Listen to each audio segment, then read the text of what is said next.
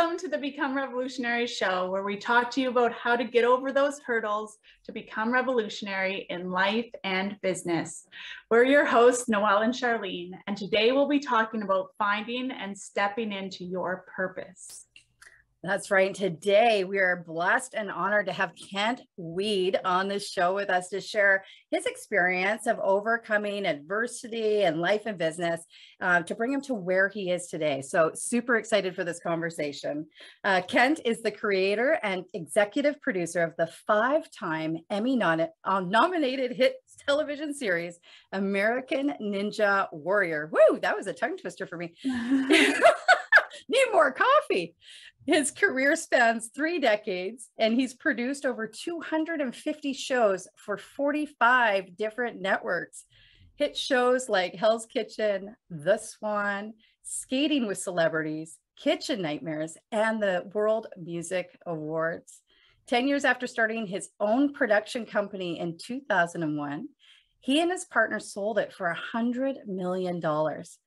He then spent the next 10 years studying and learning mindfulness and meditation, Gong, and biohacking his body for health and longevity, all while being a dedicated husband and dad to his 3 amazing kids. He launched liveyourpurpose.com in 2020 to share his story and to help others.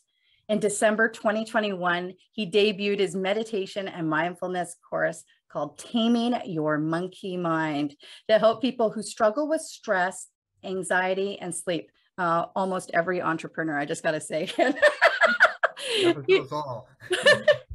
He's also a mindvalley.com master certified trainer, giving trainings on becoming extraordinary. And wow, are we ever in for a treat today, friends. So welcome, Kent. Thank you, Charlene. Thank you, Noelle. I really appreciate being here with you guys. This is very exciting for me. Oh, great. Well, we are honored that you've taken the time to talk to us today, Kent. And so I can imagine, like, as Charlene was reading your bio, so I'm just going to start right there with the question that came up for me as she was reading your bio. I can imagine working in the production of all of these television shows and the networks. There's probably a fair amount of fast-paced stress that you've experienced in your life. And so it would make sense to me that after all of those years, you're like, okay, what's next? Or there's more. And we would really love to talk to you about that sort of journey today. And so why don't you take us back to the beginning? Like, how did you get into television? What was that like? And what was that process for you and the feelings attached to it? Yeah, well, when I was in my early 20s, I got into television. I was a production assistant. I started at the bottom, worked my way up. I was, the guy that made coffees and ran errands and wow, and got your coffee for you, and I just, kind of felt from the beginning, I had this mentality or mindset from my parents, from my dad, primarily, that said, whatever you do in your life, do your best. Always do your best. I don't care if you're dig ditches, wherever. So I had that kind of mentality from a young age. And so I made sure that when I made the Xerox copies, they were perfect and the coffee was exactly the way they wanted it. And that kind of mindset and attention to detail really paid off and helped me move up the ladder rather quickly. By 27, I was directing primetime network television shows. Wow. So it was pretty exciting, and I was caught up in all the whirlwind of it and the fast-paced this of the industry, and to be young and making good money was exciting. I had before I was directing, I was an AD, assistant director, and I wanted to transition to directing, and most people were taking little directing jobs as they stayed as an AD, but I realized that no one would accept me as a director until I was a director myself. And so I quit. I said, I don't AD anymore. And the first year, my income went down, by like 5-fold. I made like $30,000 as a director. By three years later, I was making $300,000. So, but I committed to what I wanted to do and made the decision to do it, and was willing to suffer, if you call it suffering, or to go through the growing pains or to get that acceptance. Directing was really my passion, and I found my passion by chance. I'm a very visual person, and I see things in pictures. So, but it's a tough business, like you said, full of stress, full of lots of anxiety and pressure. and I wasn't fully equipped to deal with that pressure at that age. I had had some training earlier on about mindfulness, and my go-to books were The Peaceful Warrior by Dan Millman and Seven Spiritual Laws of Success by Deepak Chopra. Those were like the two main books I had on my shelf that helped me get through those early years. Yeah. But I gradually just grew into directing and producing the shows I was directing. But along the way, that came with some prices to pay. So I was living the fast life and partying a lot and drinking a lot, and I got into drugs sometimes for a short period of my 20s, and so I got caught up in that whole world and kind of lost my focus and my on what the spiritual side of me was about. And I really believe that in a lot of our careers, especially entrepreneurs, especially people that are striving to make it big and be successful, that all of their focus and attention goes towards that. And what I realized after starting my company in 2000 and growing it and creating all these shows and producing and directing all these shows is that you have to have balance in your life. And you have to establish priorities to create that balance. And so as my search after I sold my company in 2011 was about really kind of going back and finding what my purpose was. And what am I here for? How do I find that balance? How do I create balance in my life so that I'm happy and still be successful, still be on the cutting edge of technology, of entrepreneurship, and grow in every area of my life. And so I basically created a list of priorities of my life and said, well, the first thing, if I want to be successful, is I want to be healthy, and the second thing is my family. So those are the two most important things in my life. And then work comes in third or fourth. And if I dedicate my days, and it's as simple as just dedicating a day, and focus on the priorities, so whatever happens to you in your environment, in your situation, and you attack it from the point of view of what's my priority here.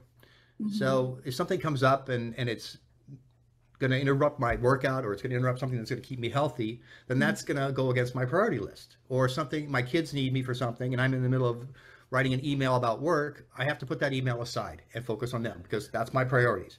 And by doing that and adopting that pattern and that mentality, I was able to create more balance in my life and be much more happier. And probably be a better decision maker. Oh, much better. Much clearer about making decisions about business and work and growing and but it's very difficult. It's getting better now, but it was very difficult 10, 15, 20 years ago to bring the two together, to think that they could mesh together. Because you really felt like, if I'm going to work, I've got to work hard, I've got to work hard, so I got to focus all my attention on work. If I want to get this brass ring and make it big, then that's what I got to focus all my attention on. And I believe that you can have both. I believe you can still be successful and have balance in your life and have a much less stress in your life, of course. And by doing that, because you feel good about yourself, you feel good that you're healthy, you're stronger, you feel good that you gave your attention to your family, and it seems like there's always time for work. And there's a famous saying, right? There's a famous saying, no one on their deathbed looks back and says, God, I wish I spent more time at work. Right. So true. So true. And I can relate to what you're saying. Now, I had a question about the prioritizing, because I sense in my own life and in my own business that I've thought that way. And, I've thought, for me personally, it's like God, and then love myself and love those around me. And then the rest will kind of fall into place. And I've had days, Kent, where that just works swimmingly. And then there's other days where those distractions sweep in and it's like, okay, well, like this needs to get done right now. So even though that's not at the top of my priority list, I'm going to go kind of do this thing right now. And suddenly that starts snowballing and kind of takes over. And so my question for you about like that prioritizing is, was that a work in progress for you? And like, how did you remain on task? Like, how did you keep those priorities at the forefront of your everyday? It's a daily practice. And it really is. It's, it's like meditation too. And it's a daily practice. It's like if you if you want to lose weight and you go on a diet, you can't go on the diet for 2 days and then go off it for 3 days. Yeah. You've got to stay on it. Stay regular, consistent, and persistent, right? And if you want to, get stronger, you go to the gym every day, or you work out, or you exercise. And you can't just exercise for an hour a week. You got to exercise every day, right? And you do it consistently and repetitively.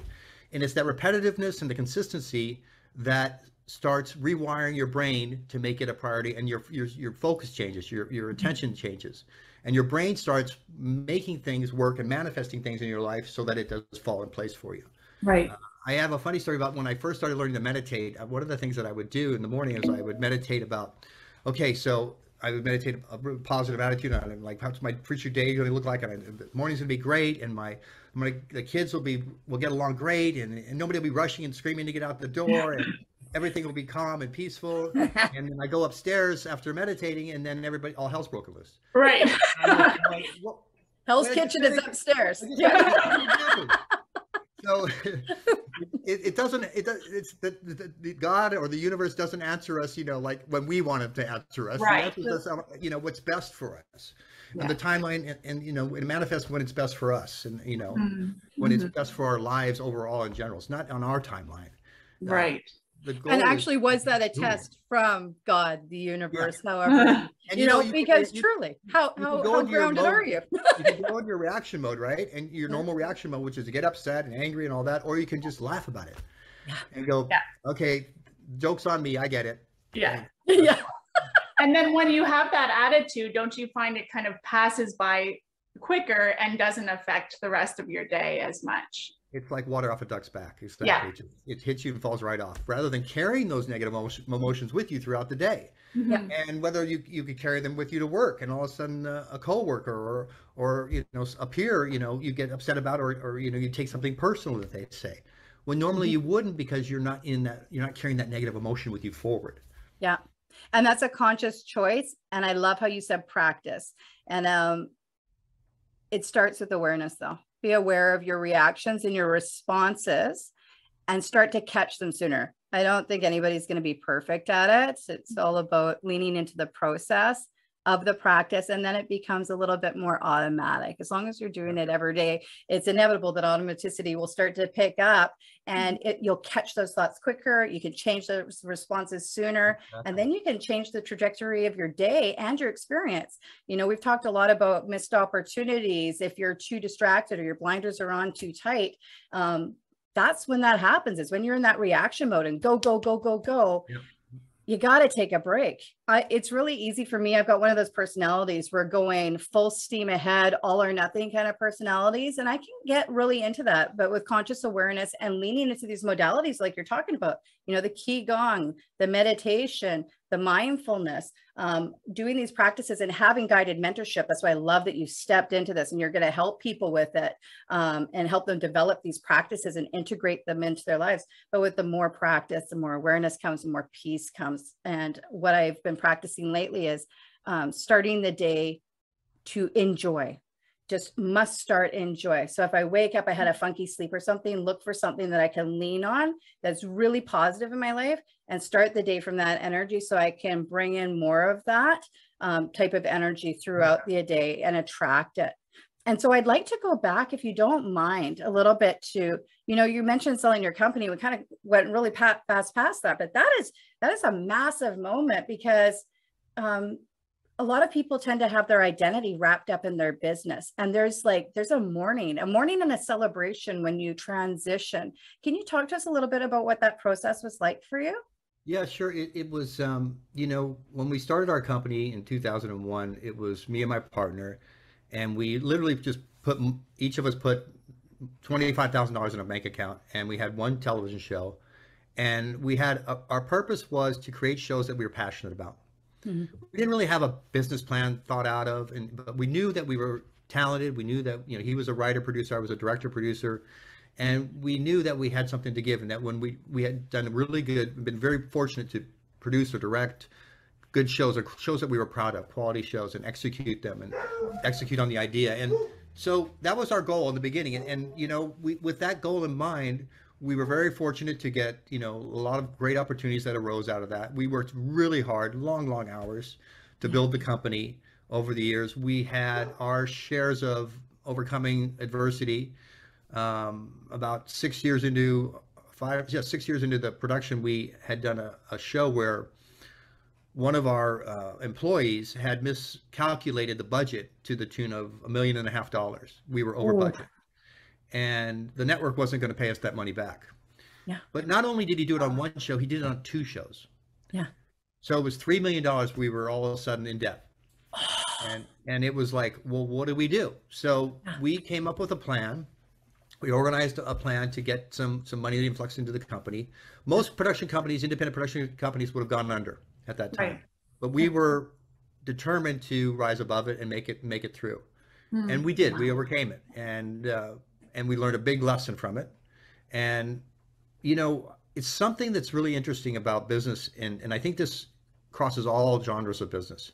Yeah. You know, there's something about failure, the up and downs and the failure part that can make you stronger and create more success by being resilient, by being, you know, dealing with the adversities and overcoming the obstacles. It makes you stronger, more resilient, like I said, but I didn't know that we would become more successful or even bigger.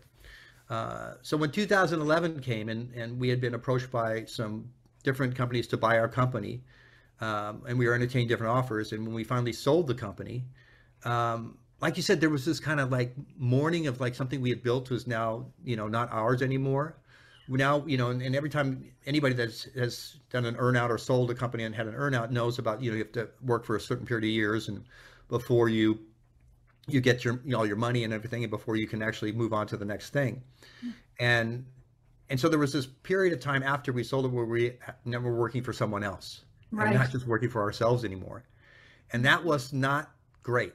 That wasn't not, you know, because now you're working for a big corporation or a private equity firm or whoever, you know, is pulling the strings and controlling the, you know, the purse strings, and everything is now judged on margins.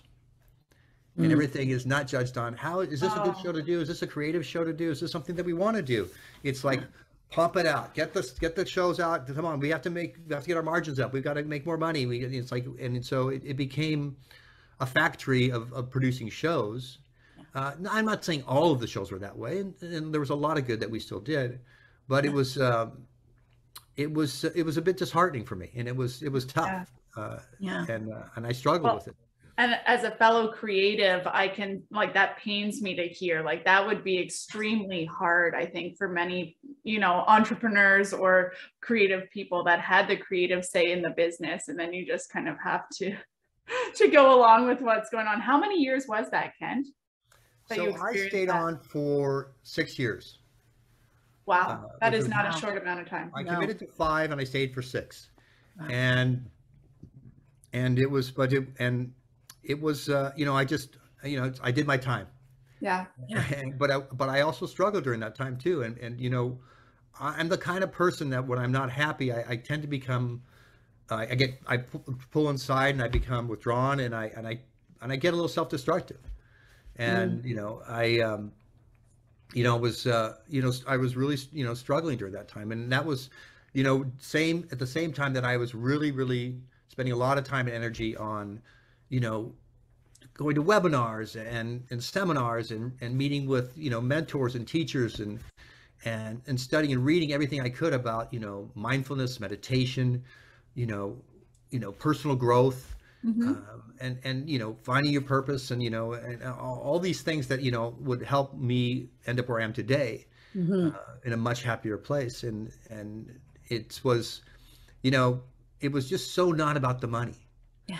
And I, you know, and as anybody that knows that sold their company, you know, you don't get that number. That's the number that they put in the press, you know, because then there's, you know, partners split it, but before the partners split it, the lawyers and business managers and all the people, and then the government takes their money. So, you know, if you're left with 38% of it, then you're lucky. So, right. But I always want to make that clear, because everybody goes, oh my God, you know, you could buy an island now. No, not really. Technically, no. Or a very small island, like an atoll, maybe an atoll off of something. But can I talk about that a little bit? You mentioned something about, you know, how when that's how you manage stress and whatnot, was to go in and you become withdrawn, and you did go seeking on your own, which is really great. But what came up for me, as someone who's dealt with a lot of grief before, and then I've had a lot of friends who have reached out to ask me for advice with their withdrawn partners, because they don't know how to reach them. They want to be helpful. They want to, it's really tough watching somebody that you love go through something and you just don't know how to reach out in the best way or how to support them best. What advice could you offer, insight could you offer for people? Like, what did your wife do? Like, what in that situation, what was helpful? What could somebody do that's in the environment to just Sure. to bless you with and grace you with having that space and respect that, and also know that what they're doing is helpful? I think that every situation is different, and I think it's, for some people it's their spouse, for some people it's a a relative, for some people it's seeking advice from therapy, or a coach, or someone, finding someone that for me, my wife didn't understand what I was going through, so she wasn't the ideal person. I found someone that had gone through something similar to me, who actually was a yoga teacher. Then he became a yoga teacher, and he was a yoga teacher when I met him. Yeah. And he helped me find more clarity. So I think for everybody, it's individuals. Just find someone that can relate to you, doesn't judge you, but doesn't support your bullshit either. Yeah. I can say that. Yeah, absolutely. Because we all try and hide behind our bullshit sometimes. So so it's the person that keeps you real. And for me, it was that I found a person that was able to do that, and help me really figure out what it was that was what was driving the negative emotions, and what was keeping me trapped, if you will. A lot of it I've found in the research that I've done is, it's really simple. It comes back to our parents. A lot of it is just stuff that's so suppressed, so pushed back, and it doesn't have to be something like abusive either. It could just be a bad situation at home, where it wasn't comfortable, or where you weren't made to feel good. Parents, as a parent now, I know that it's not always easy, but we don't, and we're getting smarter about it. we don't always know how our words affect our kids, or how our actions affect our kids. We become unconscious in the moment. We say something or we do something, and we don't realize the effect it has on the kids. And what through all my work, internal work, is I realized that there was some stuff I was holding on to, and I needed to release. I needed to forgive. I needed to let go of the past that was still controlling me in the present and into the future, so that I could move forward. So important, especially when we're working these businesses, we're creating a life to be able to give back to our families in a meaningful way. But, here's a situation where you drill yourself so hard to find whatever success is to you.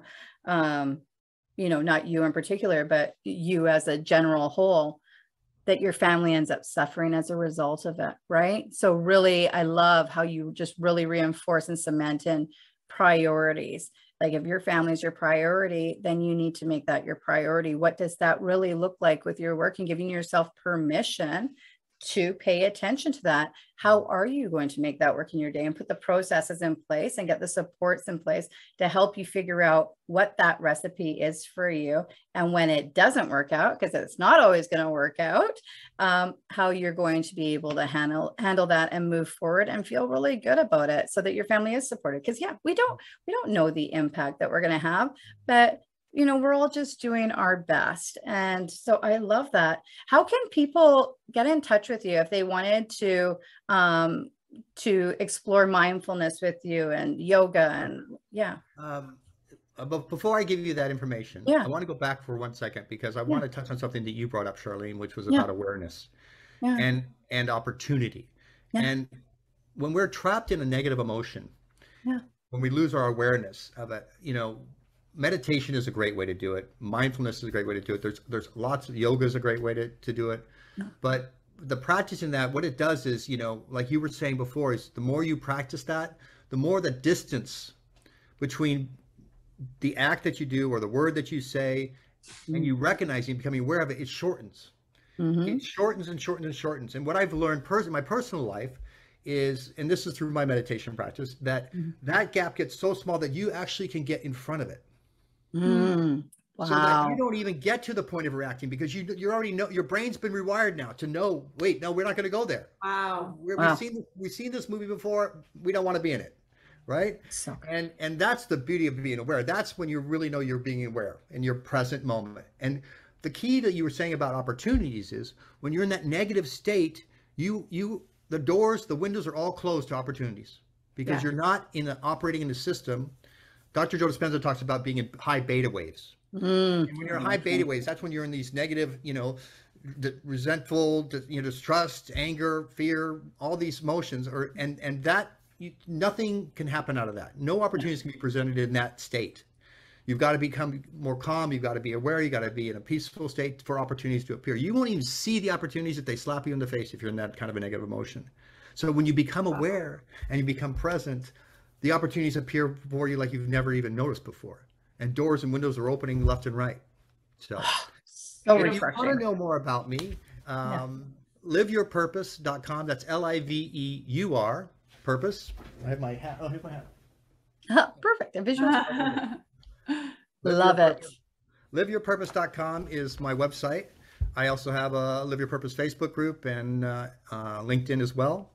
You can find it there, and at Kent Weed on Instagram, where I do gratitude moments. I'm a big believer in gratitude. I'm writing a book about gratitude right now. But I, like your practice, Charlene, I start every day with waking up with, what am I grateful for? So that I jump out of bed being in the right frame of mind, the right energy, like you were talking about. Yeah. So that, when you operate, gratitude and suffering can't exist in the same space. They can't. You can't be angry and you can't be happy at the same time. So why not be happy? Why not create gratitude in your life? And we have, there's millions of things we can be grateful for every day. So Yeah. And choose to do it and plan it in, schedule it in. oh my gosh, yes, yeah. Why? I mean, it will change your life. It really will change your life. I'm writing just a little ebook about gratitude first, and before my other book, but it's so simple to do. It's one of the key elements of my course, Taming Your Monkey Mind, which is on mastermind.com, and you can also access it through liveyourpurpose.com. And it's a 6-module course, but gratitude is one of the key elements, and it's not just the meditation, learning to meditate.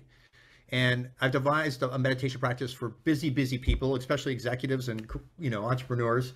That's 10 minutes a day, but can still give you the benefits because of these practices that are implemented throughout the day, compassion practices and mindful gratitude practices that are really easy to do.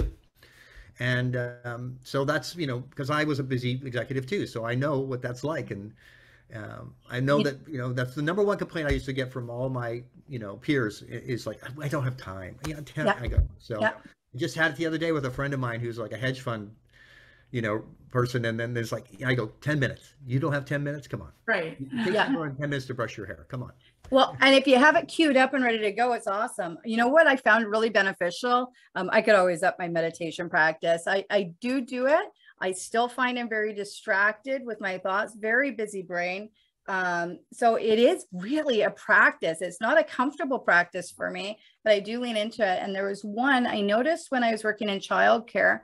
As a supervisor of a childcare at the military base, super busy. And I'm a single mom as well. So I would go from the childcare and go right away to pick up my daughter, who is like literally 2 minutes away. And then boom, she's excited to see me, full of energy. And I'm like, ah. So what I started to do, because I get mad at her, and I don't want to get mad at her, but it was like too much. I just couldn't carry anymore. I'd already been carrying the load for everybody else all day, the management role of it all, to jump into my car and going right away. And I wasn't giving myself permission to pause. And I started looking for transition meditations, and I couldn't have it long because I needed to get her and then move on to activities. Yeah. But I found that 5-minute practice. It was one for teachers. I could only find one at the time. Transition meditation, just to stop and give myself that opportunity to breathe and reconnect and center. Then I showed up and I was more responsive to my daughter. Now I could be there and go, I'm excited to see you too. Tell me about your day, because she's always excited about something. And like, then that brings me more joy, because I get to, and that's what I always loved about childcare and children, is when you're present with the man, they really help you see through life through a different lens. Everything's exciting. Everything's refreshing. Everything's new. And it's just if you can just sink into that for a minute, man, it's really life-giving. It can give you a second wind for the day when you can lean into that. So transition meditations were helpful. What kind of meditation do you enjoy? Are you a transcendental meditation kind of guy, or what are you into? I do my meditation in the morning because it's really fast and easy. But I'm very much into Joe Dispenza right now, Love him. and doing a lot more longer, deeper meditations right now as far as manifesting things in my life and creating from, you know, from the field and from, you know, and from the universe, and kind of getting in touch with kind of more, you know, other dimensions and stuff. So it's something I'm exploring with and experimenting with it right now. You know, you mentioned that's transition meditations on my website, liveyourpurpose.com. There's a 2-minute meditation that's for free for people that just does exactly what you said, to help just stop what you're doing for a moment and just center you and just realign everything where you are, and just put you on this. It's a good one for people to do when they need to get ready for, you know, being in the better state than they are, or to deal with some stress that's get them out of there, just take them out of what they're doing right. Or to even just build that into your day, right? Like I'm sitting here listening and I'm thinking like I have a gratitude practice every morning and then I get on with my day, but it's sort of like become another tick in the box where I get that done in the morning, and it is really effective. But now I believe it's next step for me, where it's to trickle that in throughout the day instead of it just being an isolated moment. That's exactly it. And to your point, one of the gratitude practices, or mindfulness gratitude practices, that's part of the course that I have does exactly what you're saying. And it's just called a gratitude stone, and it's like a little stone you carry in your pocket. I actually use this. This is a heart that my daughter gave me, and so I keep this in my pocket. And what happens is, whenever you touch it, it's like a trigger. It's a trigger that says, "Oh, what am I grateful for right now?" And then it snaps you back into reality, because the other stuff is not real most of the time. It's stuff that we're worrying about from the past, or anxious about in the future, right? So we're not living in the moment, which is the problem that we're facing. So this snaps you back to the present, and it can help keep that feeling all the way through the day, and trigger, you know, the little trickles of stuff. So that's just one little practice that keeps your meditation going throughout the day. That's why the 10 minutes works. You don't have to do hours, because the 10 minutes combined with these little things throughout the day helps cement it. Yeah. That's really good for families too. So not only adults, but children. Give this to your children. Children are dealing with an incredible amount of anxiety right now. There's been a lot of change in the world. They're watching their families go through change and loss and whatnot. And everybody's just trying to navigate this new world we got thrown into over the past couple of years. So yeah, why don't you, and what a special project that would be as a family to go and pick out your special stones together. So now it's cementing with a beautiful memory as well of connectedness, you know? Yeah, I did this for a school in Singapore, about 300 kids a couple months ago. And they all have their own gratitude stones down. They all wrote me letters and did a whole picture portfolio of all of them and it was one of the things that really resonated with them. And they painted them, like you said, they made it a project, and, you know, threw their own word in there and their own flowers or colors or rainbows or whatever they did. Yeah. That's it. Never too young, never too old to be grateful. Hey. Exactly. That's awesome. Well, we end each episode, Kent, with some rapid fire questions for our audience to get to know you a little bit more and your character and personality. So are you ready? I'm ready. All right. What's your favorite drink? Club soda. Sparkling water. Yes, I'm with you. If you were a DJ, what would your DJ name be?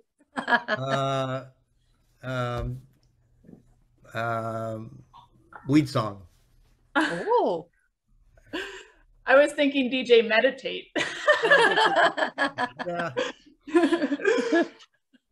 What do you have any hidden talents? I'm a surfer. I play guitar.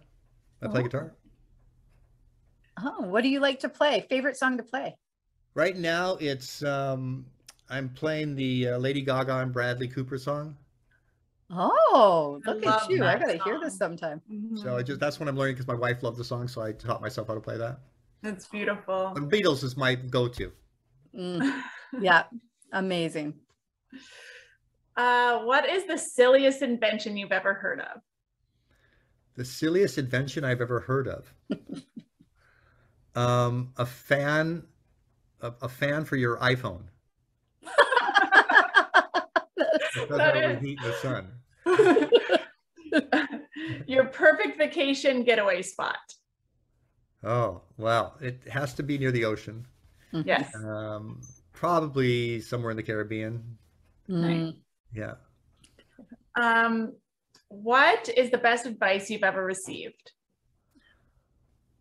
It was from my uncle a few years back when I was struggling, and he said, "Life is about balance and creating balance." Hmm, I think that one that is good. that's the, first one that popped up, so Yeah.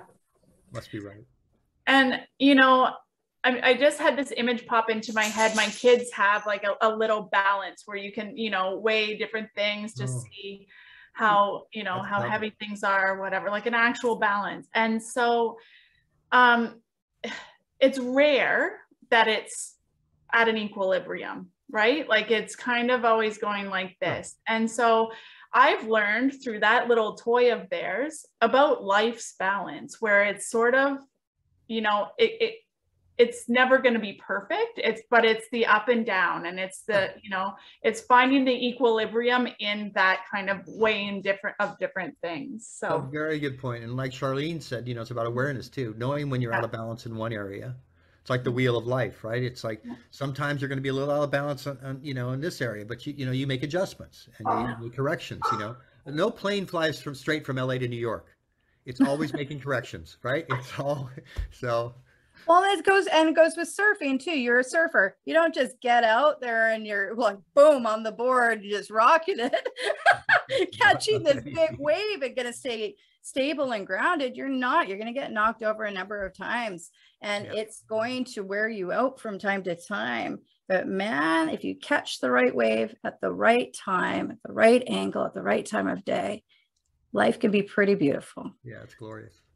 Perfect. Well, thank you so much for coming. It's been a Thank blessing and an honor to have you on the show and for The taking honor's the all time mine. to Thank do you. this. And yeah, you guys, liveyourpurpose.com. Go check it out. We're stronger together. We go further faster. Get in communities with people who actually can help you get over yourself and step into your calling. We'll see you next week. Thank you for joining us.